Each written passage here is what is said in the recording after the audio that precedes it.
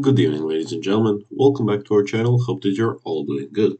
In today's quick tutorial, I'll be explaining to you guys how can you crop or trim a video through OBS Studio.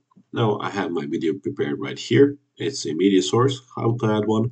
You'll simply click on plus, then click on media source, and browse for your video that you want to trim or crop.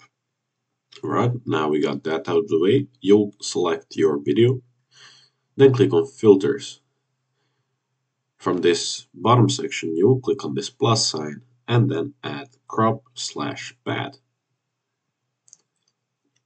Right, now that you're here, to crop your video, you'll have to type in the amount that you want to crop. For example, from the left side, if I want to crop it 100, as you can see how it changes, I'll select 100. Let's say I want to crop 100 from every side.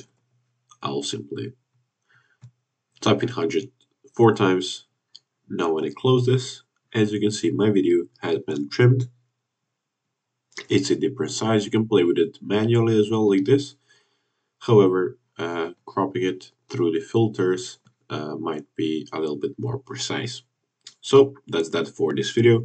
Thank you very much for watching. Hope that you enjoyed it and found it helpful. If you did, leave a like, subscribe to our channel, and turn on post notifications.